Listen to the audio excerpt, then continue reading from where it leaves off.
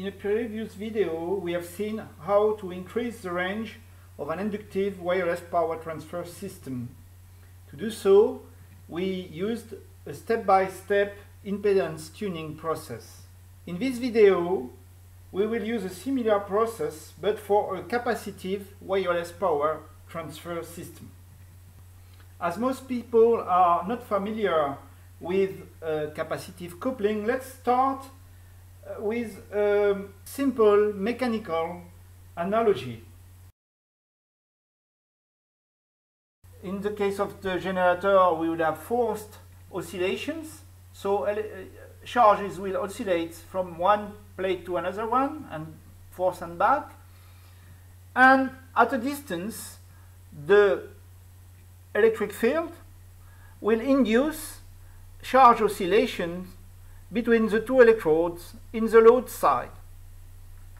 As charges oscillate between the two electrodes, this system is the exact solid-state counterpart of two coupled mechanical pendulums.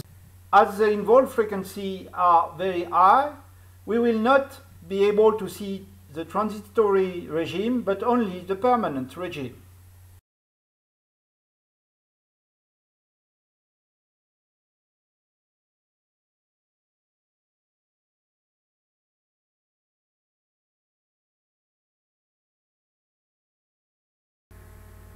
In this first step, the generator dipole is directly connected to the signal generator.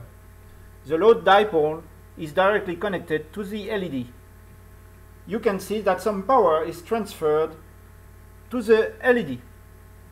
To get such a result, you need to adjust the frequency of the two circuits. You can see that if I tune the frequency a little off resonance, there is no more energy transfer. The ruler size is about 60 centimeters. You can see that the distance between the generator and the load is about 40 centimeters. So the relative distance is about 4, because the size of the electrodes is about 10 centimeters. In this second step, I have inserted an up transformer in between the signal generator and the generator dipole. The up voltage, the up ratio is 4. You can see that the distance between the generator and the load is now about 60 centimeters. Then the relative distance is about 6.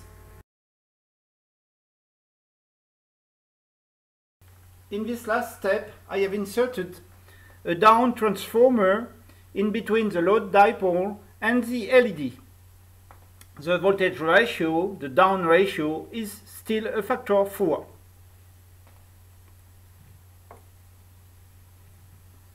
The distance between the generator and the load is now about 80 centimeters.